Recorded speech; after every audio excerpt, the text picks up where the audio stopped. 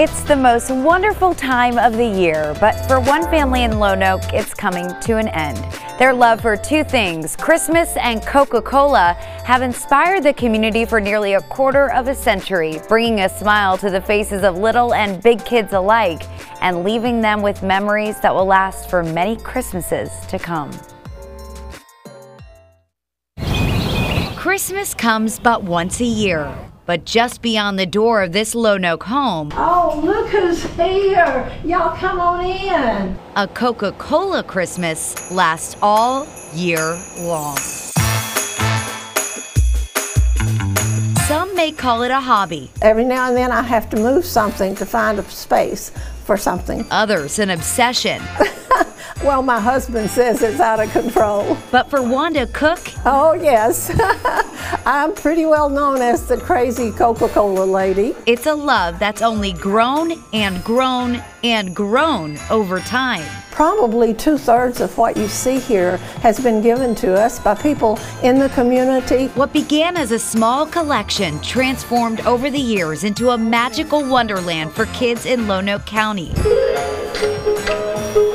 Did you hear it? And it all started with Wanda's grandson. I asked when I was in 2nd grade if we could do a Christmas party out here. That's Josh Anderson. The crazy Coca-Cola lady is my grandmother. Little did he know that party would turn into yearly field trips for kids in the Lonoke County School District. A chance for them to witness the magic of a Coca-Cola Christmas. Just from that moment on, I knew this was a very special thing that a lot of kids wouldn't get to experience otherwise in the area that we live in. So it was always very special. But sadly, that magic, we were wondering ourselves how much longer we could do it, is coming to an end.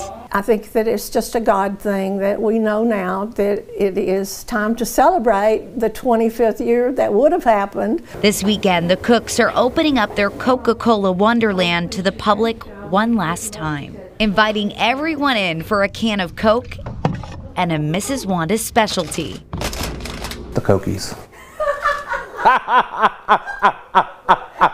Even big kids, when I run into them now in town, they'll say, "Do you still make Cokies?" And of course I do. Right now, for the event, I've made 484 so far, and I'm still baking. A chance to relive the magic one last time. Thanks for inviting my class out to the Coca-Cola tour. Enjoying every moment. It's sad to end, but it's great to have the memories. Till the last drop. Ah, Coca-Cola!